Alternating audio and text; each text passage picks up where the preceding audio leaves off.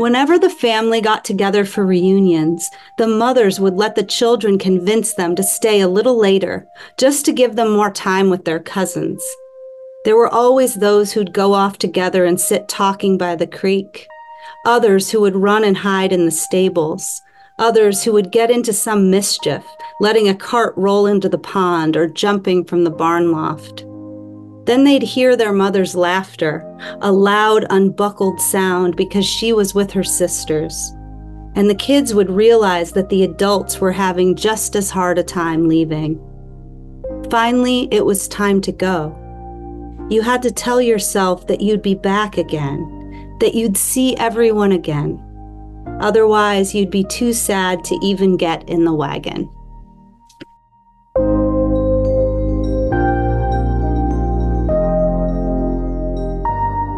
Good evening, everyone. Thanks for joining this American Inspiration event presented by American Ancestors in partnership with GBH Forum Network. I'm Margaret Talcott, Director of Literary Programs, creator and producer of this author series. All of us behind the scenes are delighted you're with us tonight in the land of American history. This evening, we're going back through history to explore the life and family of Benjamin Banneker, the famous naturalist, astronomer, and writer from the time of the American Revolution. Our guest author will also bring you up to today into the world of his descendants, including her own. Before we start, some background on tonight's featured guests. Rachel Jamison Webster is a professor of creating writing in the English department at Northwestern University, where she has taught for 17 years. Professor Jamison is the author of 4 books of poetry. She has developed writing workshops with the National Urban League, Ancestral Medicine, Chicago Public Schools, and Gallery 37. She's received a Hewlett Fellowship for her implementation of diversity education. Her essays, poems, and stories have been published in many anthologies and outlets, including Poetry, the Southern Review, and the Yale Review. Now, about our moderator, Kendra Field is Associate Professor of History and Director of the Center for the Study of Race and Democracy at Tufts University. She is author of Growing Up with the Country, Family, Race, and Nation After the Civil War, which traces her ancestors' migratory lives after the Civil War. She's currently completing a new book, The Stories We Tell, A History of African American Genealogy from the Middle Passage to the Present. I'm honored to say that she's also chief historian of the collaborative project 10 Million Names, which was initiated by my organization, American Ancestors, and seeks to document Black history one name at a time. Professor Field will join tonight's program in 25 to 30 minutes. But for now, I want to welcome you, Professor Webster. It is so great to have you with us. I learned so much reading your book, and I really am looking forward to hearing more from you directly. I spoke with a friend and a professional colleague this morning who said, I lived in Washington during the 1970s, and you couldn't be Black in D.C. without knowing about Benjamin Banneker. Great. Isn't that great? He should be on tonight. I know many others know a lot about Banneker's work, his genius. But for those of us coming up to speed, we really thank you for introducing us to such an important man, a history maker, and his family, including you. Really, truly, thank you for the work you've done and for sharing his legacy. So let's start right in. Over to you, Rachel. Again, thank you for being here. Thank you so much, Margaret. It's been such a pleasure to work with you so far, and I'm so excited to be here with all of you. It's really an honor for me to be part of the American Inspiration Series and American Ancestors. I feel that I've sort of found my people in this gathering of people who are interested in ancestry, interested in American history, and the ways that family ancestries intersect with our shared public ancestries. So it's wonderful to have this audience and this opportunity. And I have so much respect for Kendra Field's scholarship as a historian. And so I'm really excited to be in conversation with you, Kendra, as well. So I am going to share my screen and go through a little bit of a description of the book and how I wrote it. And then I will read a short passage from the book. Here's the cover, Benjamin Banneker and Us, 11 Generations of an American Family.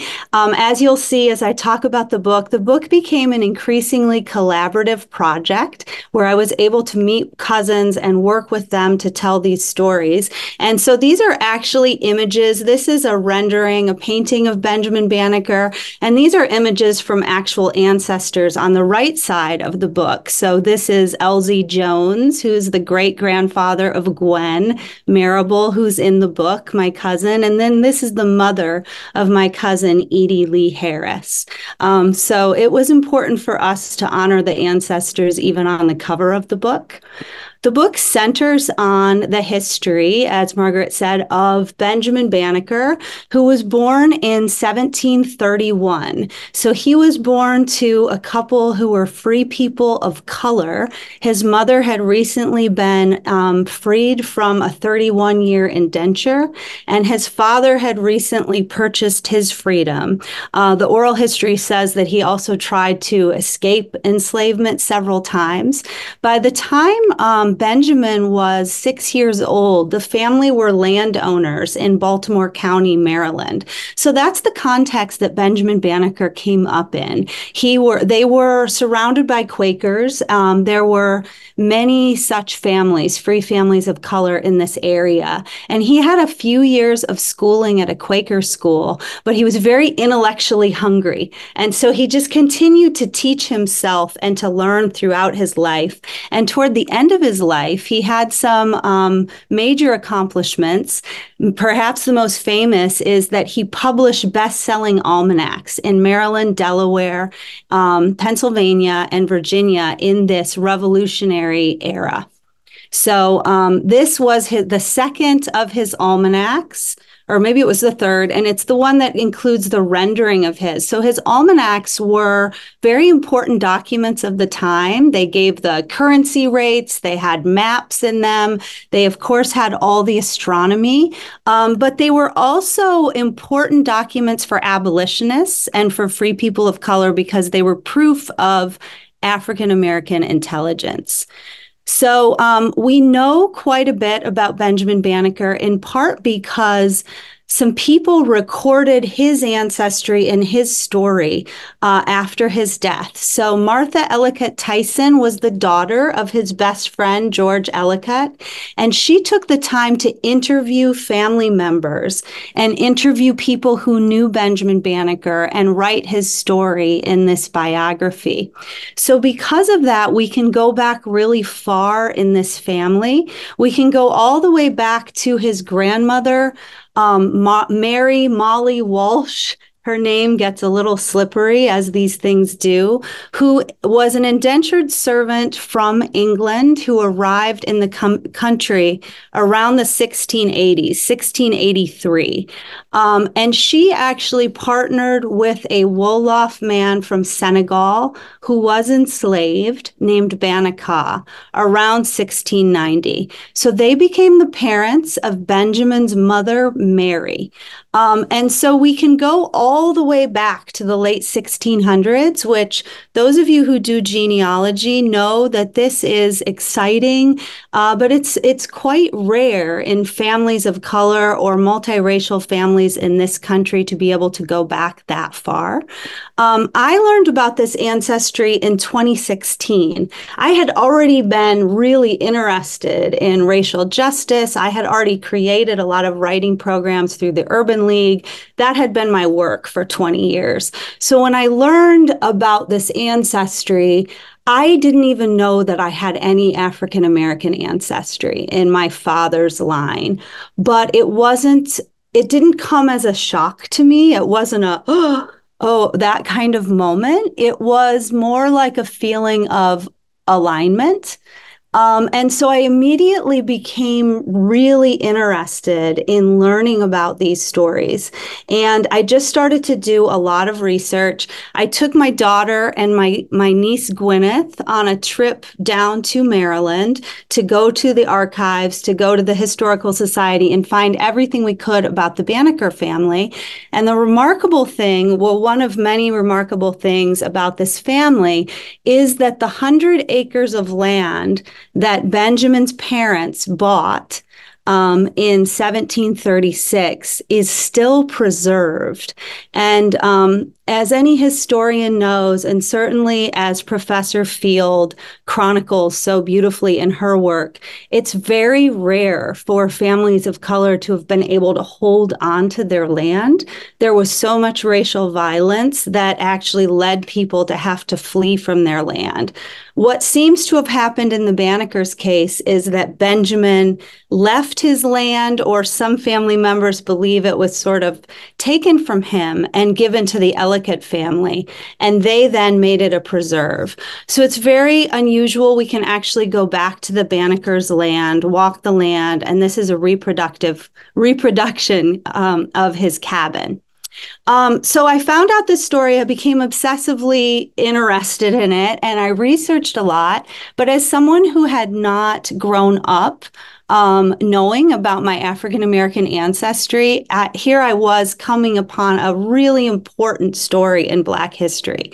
So I didn't really know the ethics of me working with it. So I wrote a short essay called White Lies and Fiction, very short essay. And it just basically said that the passing in my family line was sort of mirrored in the nation's denial of African American presence and genius in our origin stories. And I named the ancestors, not only the Bannekers, but later descendants who went up into Ohio and farmed their land and things like that. Well, because I had named the ancestors and kind of honored them in this essay, years later, my cousin Edie Lee Harris was doing a search for some of those names, and she searched for Aquilolette and saw my essay and found me on Facebook and said, "We need to talk about our family." And that was a great day in my life. Edie sort of welcomed me into the fold. She shared her research with me of 40 years, research about the Banneker family and other descendants. And then she introduced me to her brother Edwin, who's in the picture on the left, Robert Lett, who's on the right, and Gwen Marable. And they all became collaborators on the book. So the way the book is structured is every other chapter, you have a chapter about the ancestors, and I move through the generations, and then a chapter set in the present that is a conversation between me and my cousins, partly because I really wanted to trace the way race was being constructed in the early years of the country when these ancestors were making their way and trying to achieve freedom within these shifting laws. And I also wanted to trace the way we are still living with the result of those laws, and obviously with racism today. And I really wanted to learn from my cousins. So a lot of it is them telling me about their lives and sharing stories that were shared with them. The other reason for doing the book this way for me was, of course, I wanted to talk and write about Benjamin Banneker. He was an extraordinary man, but I wanted to take his great man narrative out of that structure of individualism and recontextualize him in terms of his own family, including the women who gave him the space to be that genius. And so that's why I moved through the generations, and I spend a lot of time with his grandmother, who again was that dairymaid, that indentured convict servant from England, and then with his mother. And while we were working on the book, new documents surfaced about the family, including this document that is here. It's a court record of his mother arguing in the Provincial Court of Maryland for the freedom of her children. And in it, you see her calling these indenture laws repugnant. And these laws were set up for anyone who was multiracial. So the fact that she was the daughter of an African man meant that she was indentured for 31 years. The fact that she got pregnant while in indenture meant that her children would be indentured. So again, they were legally setting the stage for chattel slavery. And we see Mary Banneker, as she's called then, or Banneker.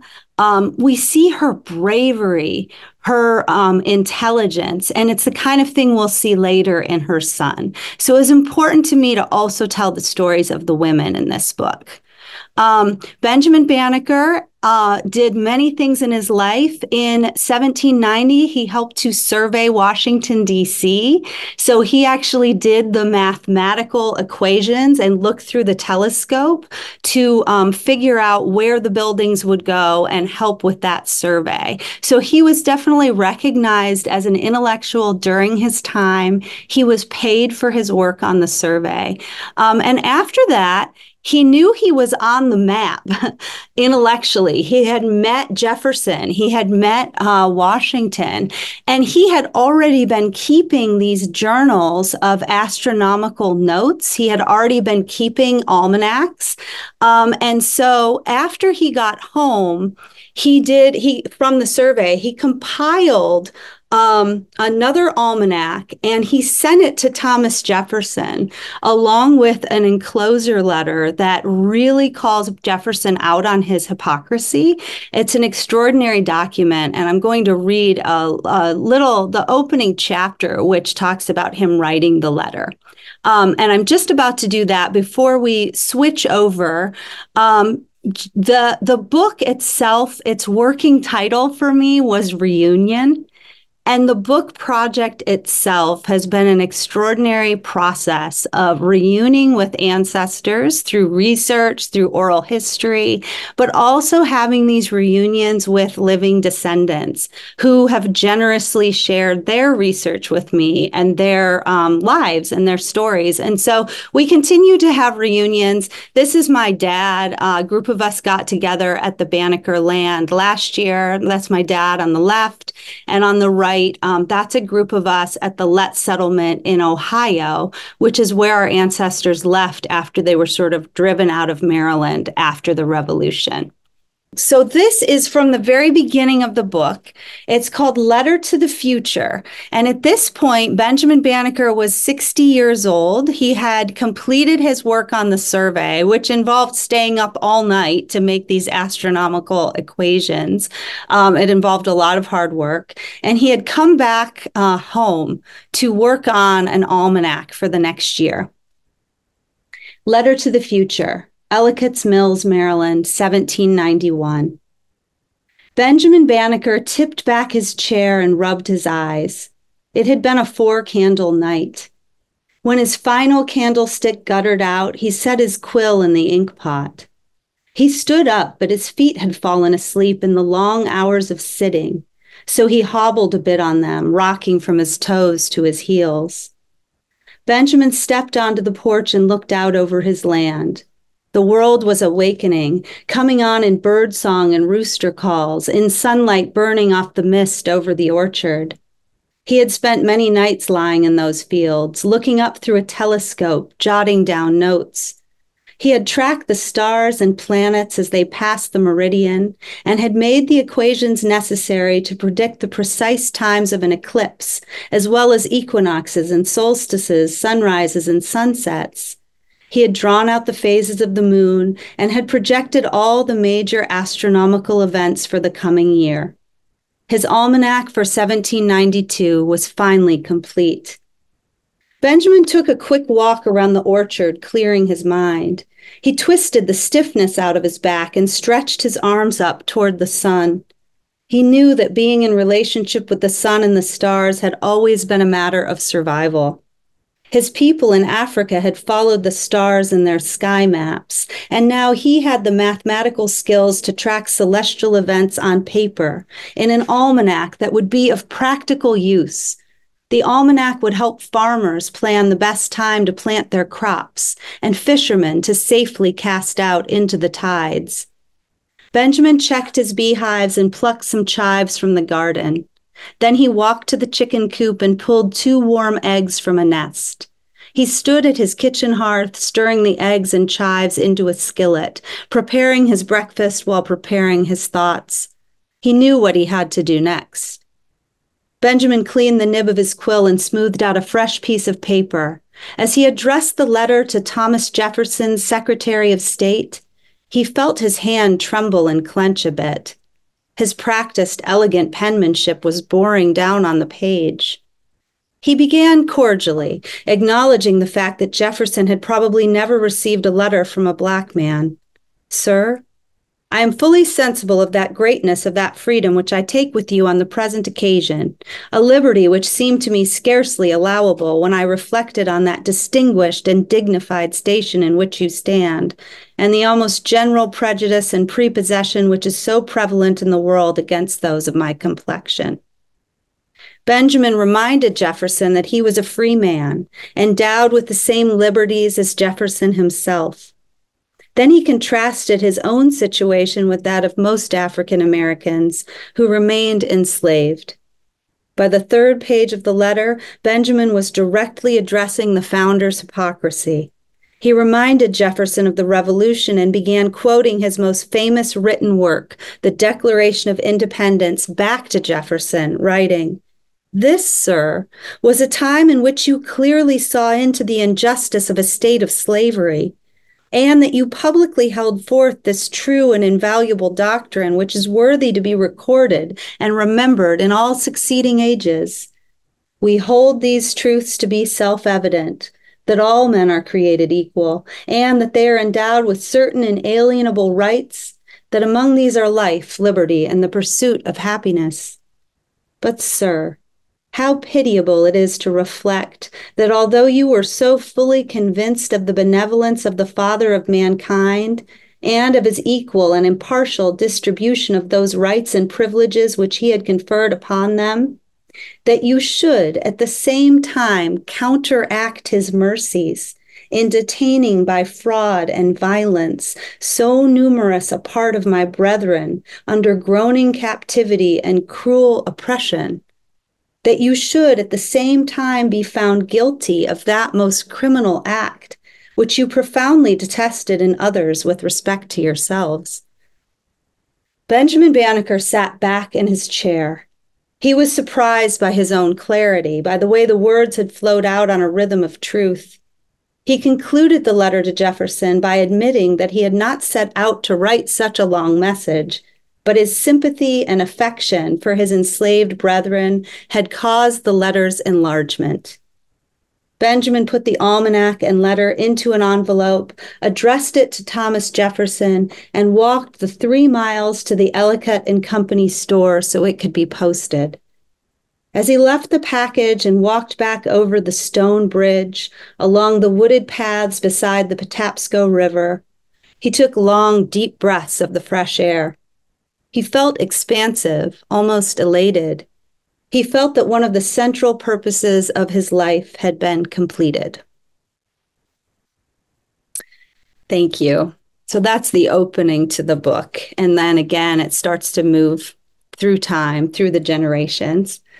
And now I am really excited to be in conversation with Professor Kendra Field. Thank you. And I have your book here. I've learned so much from your book and enjoyed it so much. Just thank you for your scholarship. Oh, thank you so much. It's a real pleasure to be in conversation with you. Well, this has just been a real gift, and I'm looking forward to the questions from our audience as well. So I wanted to encourage everyone to post your questions while I'm speaking so that we have the chance to hear from all of you as well. I will start us off with a few questions.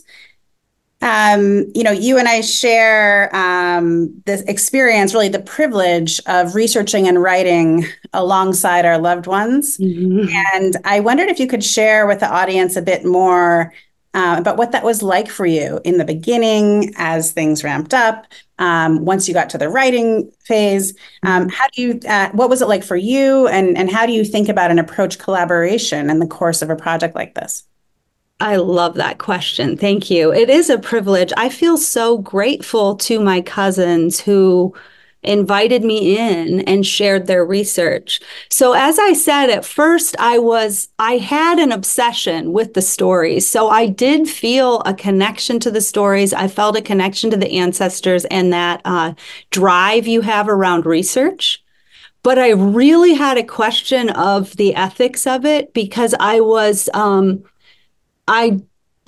because I didn't know this history going in, and I didn't think that that was some flippant question of who gets to tell one story. I thought, well, actually, the stories of ancestry are really important, and stories of white exploitation of Black stories and Black genius. It's a long history to grapple with. So I was sort of outside of it while doing my work. And then when Edie got in touch, it was like truly one of the great days of my life. And we're still really close. We call each other sister cousins because we're just sort of like we would be friends. And we started this conversation. It was like we knew each other. We were, asking similar questions, thinking about similar things. But she's a really skilled genealogist, and she had started this work years before you could just go online and see things.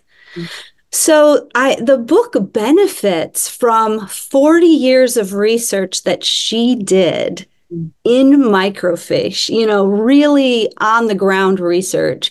And then, I would always thank her because I was very humbled and grateful for this. And she would say things, well, this is griot work. And Peggy Sawyer gave me all of her research in the 90s. So it becomes this litany of people to thank who kept the stories. Yeah.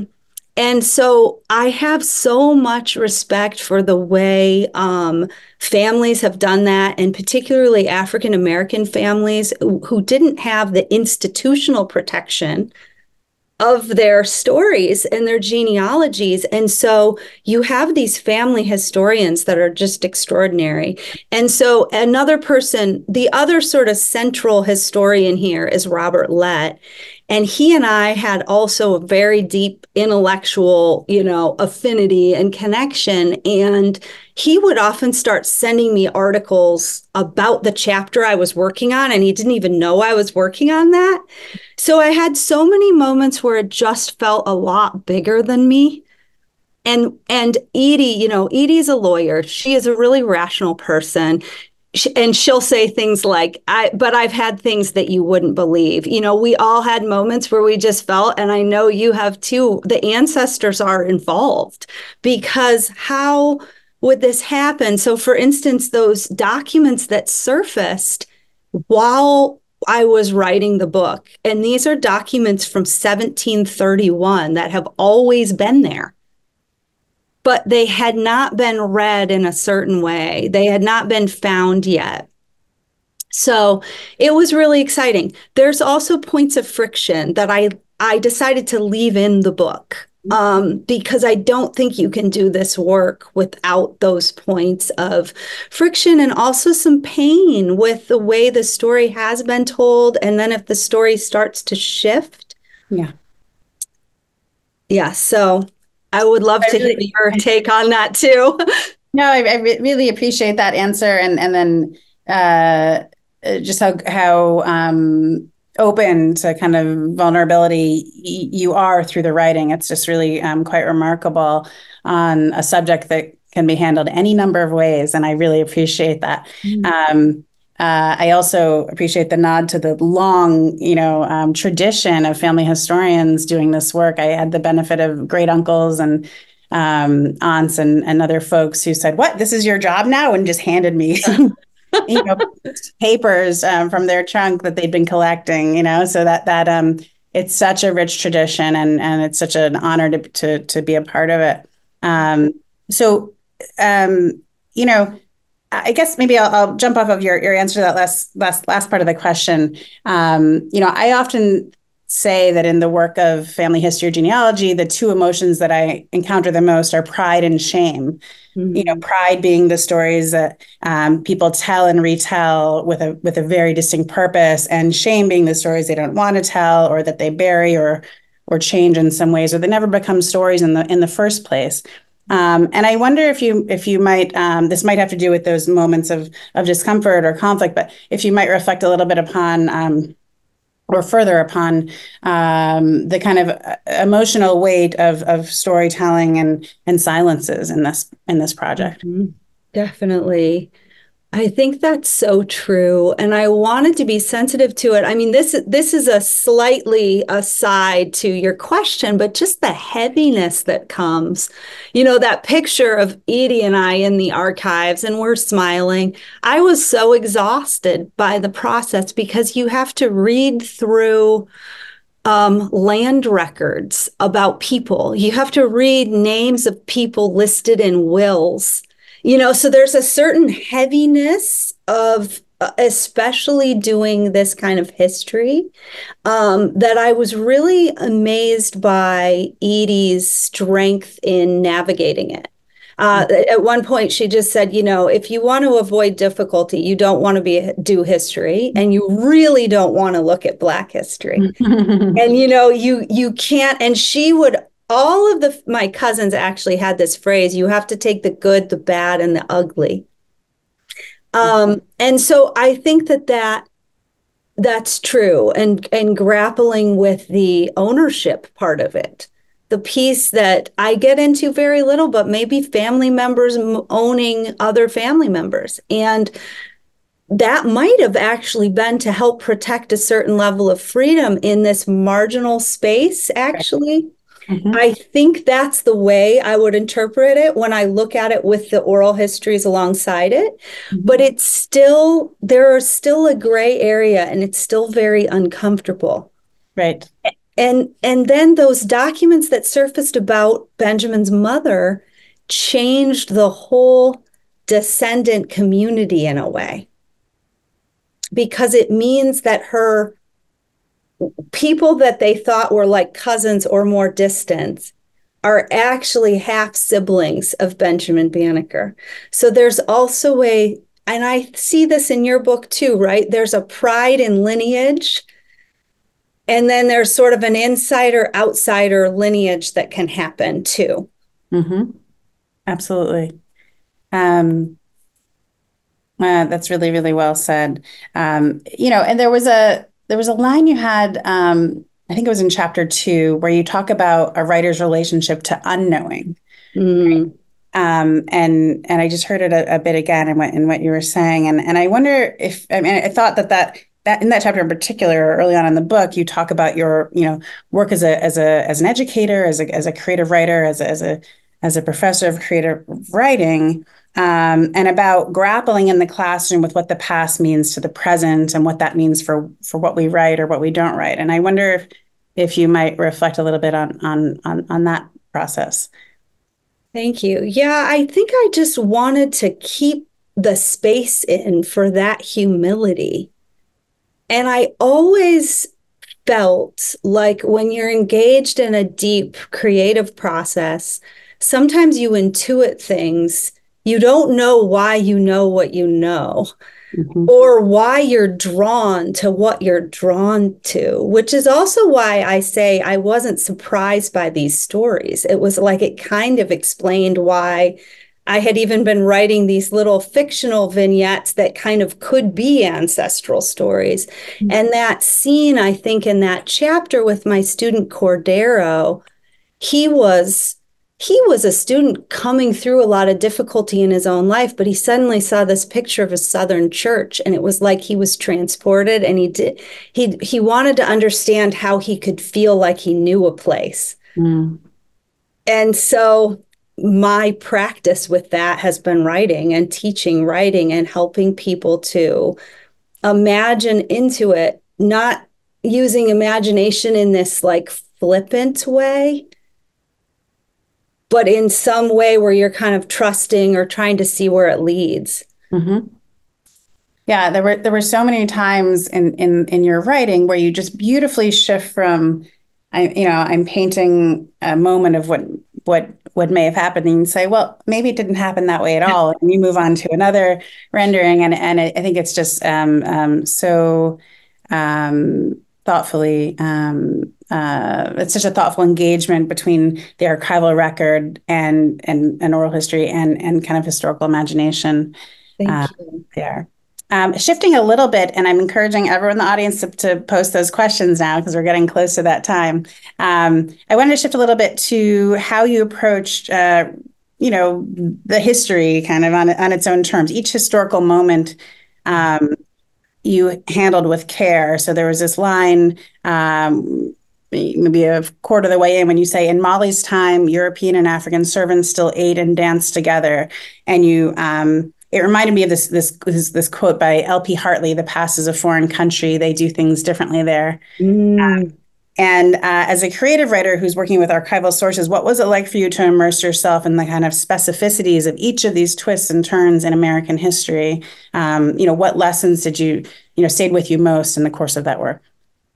I loved that part. So there was the sort of primary source work of the documentable history of the family, the oral histories that I was inheriting from the family. But then I did all of this work in what I called contextual history, because I really wanted to understand the laws of the time. And so that's why I was so grateful to scholars like you who were taking those documents and like interpreting trends or what was happening at the time. And I was kind of determined to write the book that I had never been shown, or write the history I had never been taught, that there were so many free people of color, that freedom was this sort of porous, imperfect, changeable thing, and that in those very early days, enslavement by race was not a given. It could have gone another way.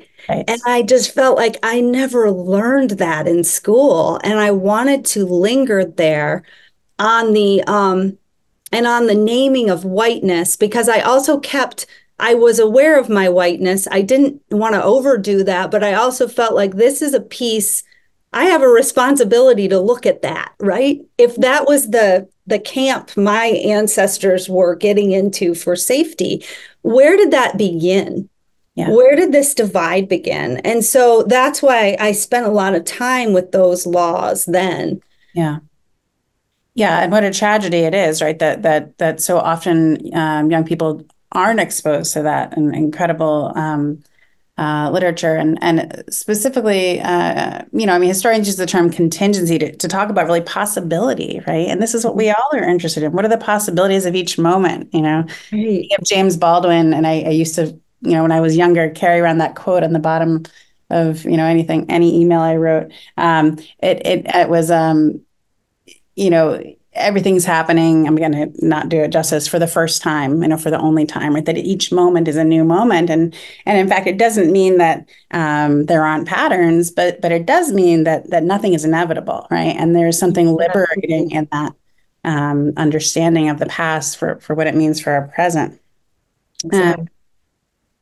Okay, well, I'll ask one more question, and then I will turn over to a couple of the audience questions. This one has to do with how you think about the passage of time.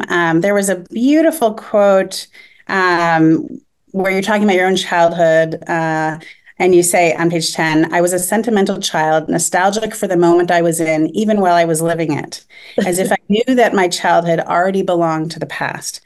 Now, this resonated, very much for me. And I've kind of frequently in my work as a historian and in someone that thinks a lot about storytelling and genealogy, I frequently found kind of common cause or kinship with people who, as children, kind of lingered a little longer at the table, or were raised in part by grandparents, or who otherwise tried their best to kind of stop the hands of time.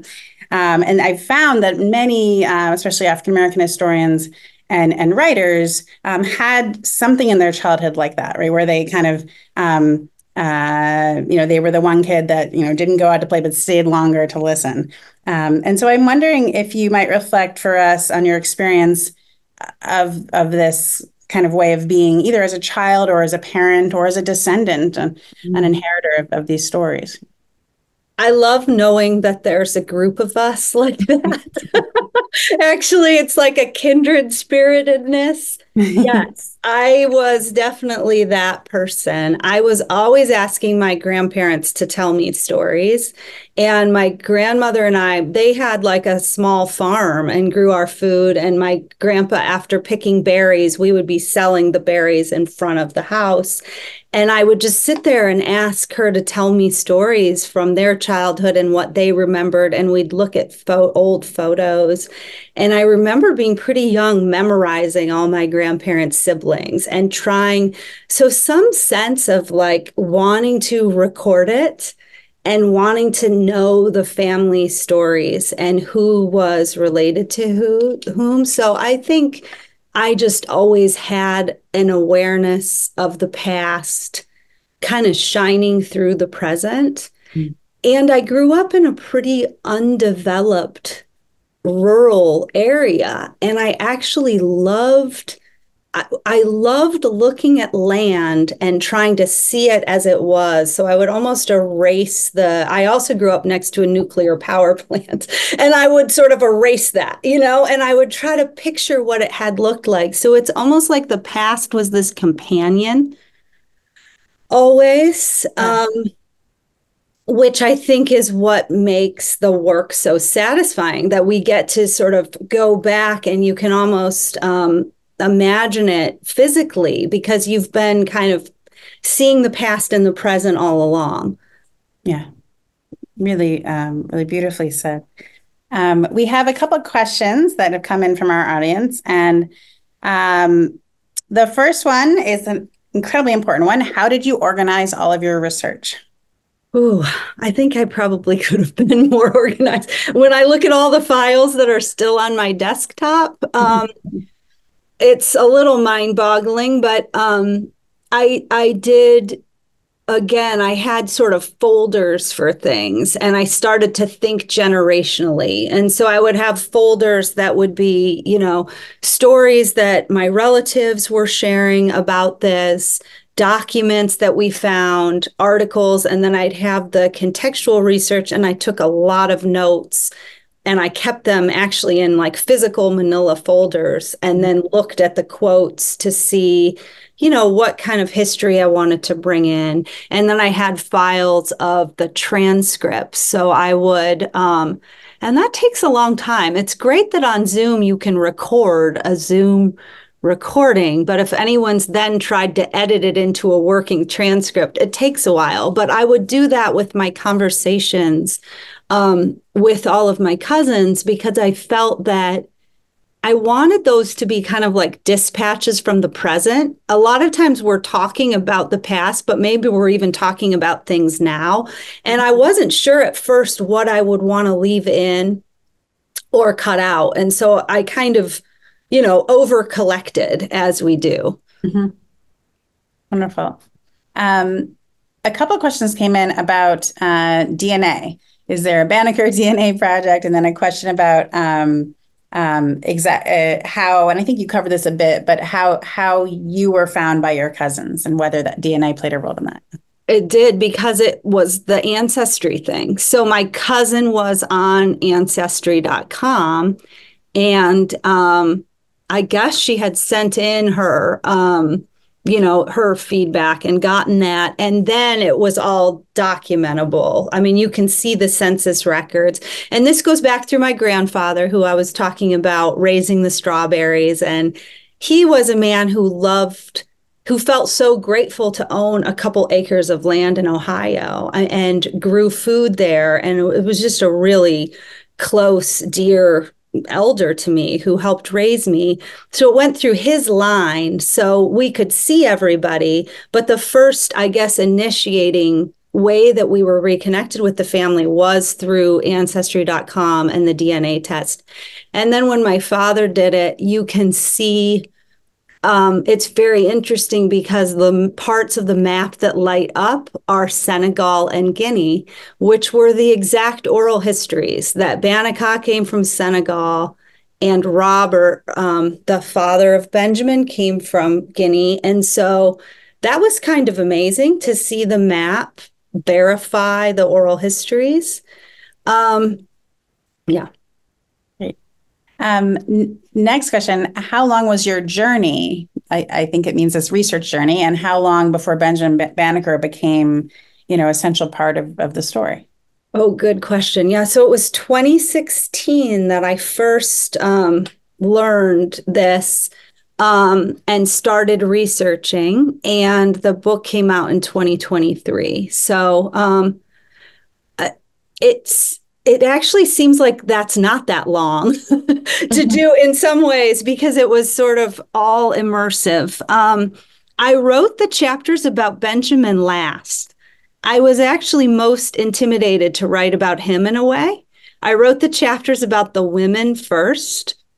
And because he had become famous and there was more written about him, that felt like a slightly different project to write about a famous ancestor. And so, interestingly, I got to him after I got to all the other relatives. Mm-hmm.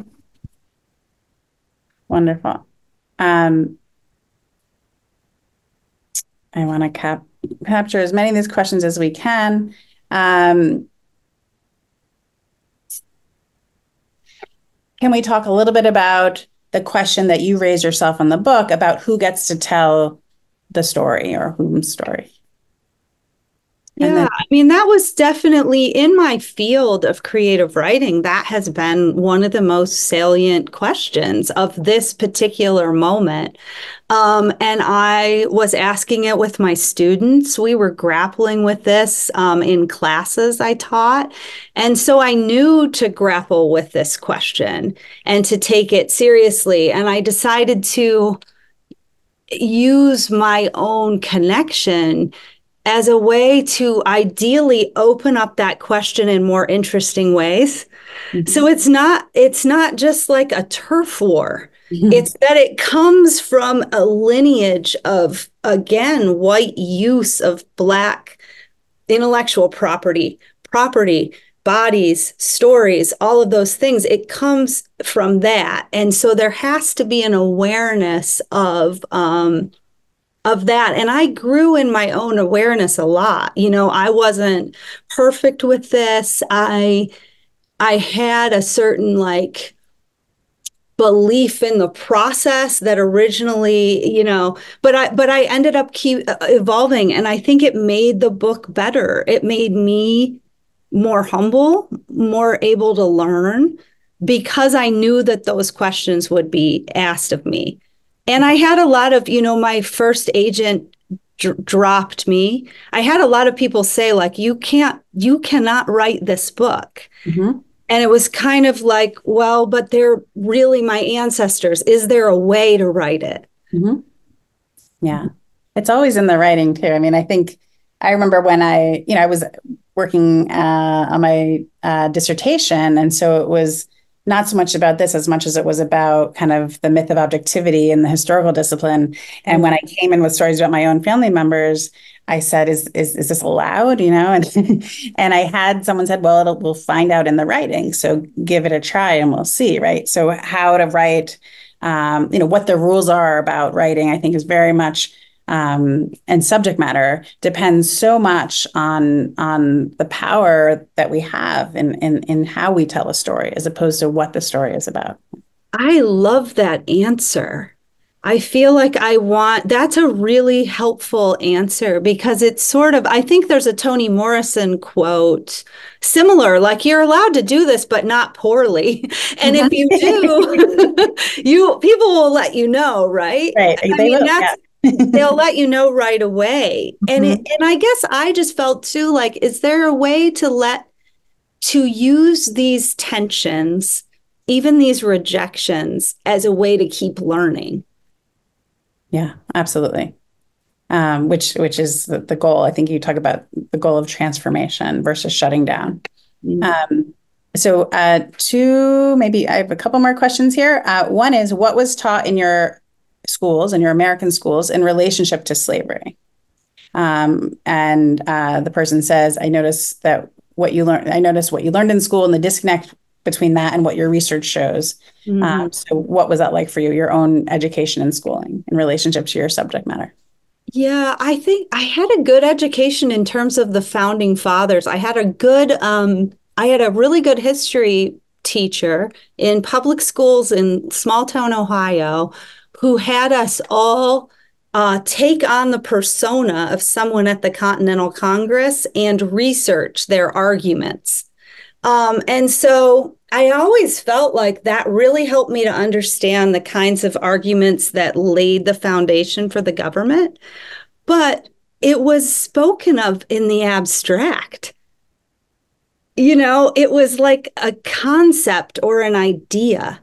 I didn't have a history that helped me really connect with African American people as people. I would say that I got that later through literature because that was always the literature I wanted to read and teach. And so that kind of human education was self-directed in a way. But I don't, and this was the 80s and the 90s. And so we actually had multiculturalism once I got to college. So we're reading different voices. That's what it was called then. That was great. But we didn't learn that like the entire economic system rested on enslavement, and it didn't have to. Again, like the contingencies or the potential for other ways of thinking were never there. Hopefully it's better in some places. My daughter's in high school now, and she's getting a lot of African American history, which is great, but obviously we know that it's threatened elsewhere too. A few questions have come up related to passing. People sharing that they've had photos in their family in which some were clearly of color, but now later came to pass as white.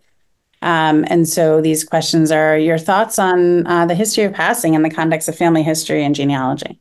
Yeah, that was a big discovery. We always had like a strand of darker skin in our family. And you can even see in the pictures of my dad and my daughter, and if you saw me as younger. And we always said that we always learned we were part Native American. And we might be in some part, but I think that was one form that passing could take, is going into this like romanticized story of being part Native American. We actually can see how it happened in our family. It wasn't one person leaving the family and going as an individual. It was a whole family group that left, and the people that they left had been incredible activists in Southern Ohio. They had 1,000 acres of land. These allied families had gotten these plots. They had fought the county for the right to an education. They had their own school. They had their own church, and they were continually harassed.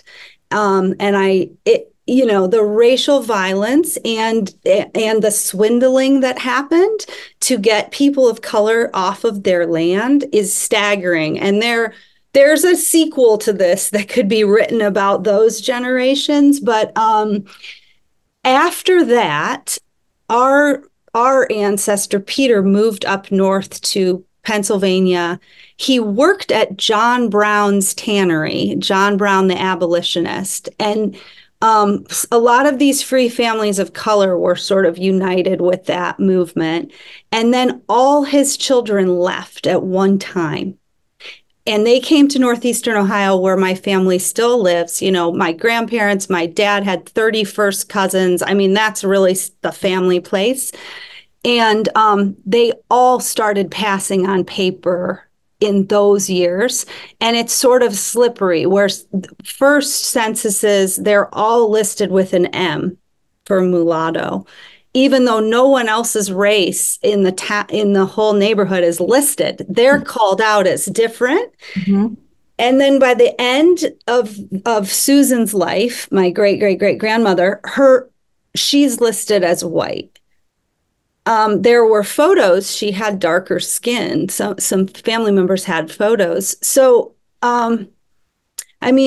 Kendra, you have done more research about this, and you know more of this complexity of why and how people passed or changed because it was getting so calcified that one more thing to say, I had a lot of shame in the beginning of this project around passing. And the more I learned, first of all, I had some very kind colleagues and cousins, African American people, who sort of said, we understand. It was a totally different life if you could do it. But then also when you see what was happening on paper, they couldn't be legally married. Yep. They couldn't own anything. And so there's a little bit of like legal finagling that happens so that there can be some safety. They also tried to burn down the schoolhouse, or they burnt down the schoolhouse where the children were 3 times. So there was a real flight from racialized violence going on too. Thank you so much for sharing that. I think I'm probably up to my last question or two. And we have a great deal of praise coming in for this beautiful book. And one question says, how do you manage to balance between contextual history and family history in a manner that is not too encyclopedic and also doesn't leave anything out, and that is still highly readable narrative? I just did my best. I don't know. And, some people like the fact that there's imaginative passages. Some people didn't. It was sort of this weave that I felt like I wanted to try to get in as full a truth as I could. And so I wanted to try to do those things together. Wonderful. Thank you. Margaret, is that my last question there? Oh, I can't hear you. What could be better than what she just said? So I think that's a wonderful way to close. And you've done a remarkable balancing act, Rachel, with this content. And I really want to thank both of you for this insightful conversation. You certainly took it off of the male-centered story to really grappling about the past and the present, interpretation and also action. I love that your family's family of action, and both of you women are up to such great things. So as we do for all our authors in the American Inspiration Author Series, we've asked Rachel to share a reading from her book. So back to you for that. Thank you. Thank you both. Kendra, it's an honor to meet you and be in conversation with you. Thank you for the questions and this opportunity. Really enjoyed it. Thank you. Yeah, thanks. So this is toward the end of the book, not the very end. It was said that Benjamin was buried beneath his favorite tree on his property, but a stone does not exist, and we do not know where that was exactly. This makes me think of the tomb of the unknown soldier, in which one soldier's remains stand for all the soldiers who were lost. We could consider Benjamin Banneker a similar model for Black genius. We have the story of this brilliant Black thinker and naturalist, astronomer, and writer from the Revolutionary era. But his story can stand as a monument to all of the brilliant African Americans whose stories, inventions, observations, and even names are lost to us. Benjamin Banneker was the most documented and acclaimed Black scientist of his time, but he was certainly not the only Black thinker, observer, and inventor of the Revolutionary era. Benjamin's legacy is also one of liberation, a reminder of the creative possibility in each brief lifetime, of the sustenance of learning and wonder, and of the decision to use one's freedom to promote freedom for others. His legacy lives whenever someone sees past the limitations society would put on them in favor of invention, discovery, spirituality, and study. His legacy lives whenever anyone fights for justice or writes what they did not know they could write, because love of their brethren has enlarged their mission. I like to imagine that Benjamin and all of these ancestors are watching from the cosmos and embedded in the land, present in the interconnectedness of things, in the plants and moon cycles and sunrises. Maybe even in the sudden presence of a red cardinal out my window as I write this. Whenever the family got together for reunions, the mothers would let the children convince them to stay a little later, just to give them more time with their cousins. There were always those who'd go off together and sit talking by the creek, others who would run and hide in the stables, others who would get into some mischief, letting a cart roll into the pond or jumping from the barn loft. Then they'd hear their mother's laughter, a loud, unbuckled sound because she was with her sisters. And the kids would realize that the adults were having just as hard a time leaving. Finally, it was time to go. You had to tell yourself that you'd be back again, that you'd see everyone again. Otherwise, you'd be too sad to even get in the wagon. Thank you. Rachel, that is lovely. How lucky your students are to have you as a creative writing teacher out there at Northwestern, and how lucky we all are. You're an absolutely beautiful writer. And I do really like the enlarged mission that you see for Banneker and also for all of us, the importance of his lifetime and also his unmarked grave standing for all less recognized Black men and women, really for all people who accomplished great things and got little respect. There are so many of those folks out there across all categories of people. There is a connection here, as you say, through time to all who did and succeed, who are still succeeding and surprising us outside the bounds of what's expected. So I love that reading of yours, and that Banneker's legacy of creativity, learning, wonder, and action. It lives on, and it lives on certainly in your book and in all the great actions of so many folks today in this world towards social justice. Thank you both for a truly delightful discussion. And to the audience out there in Zoom land, we thank you. We appreciate your interest in America's history, all the places, the people, the good and the bad stories of where we've come from here in this country. We really hope to see you again. And for now, a very good night to all. Thank you both to our presenters. Thank you both presenters. Have a good night.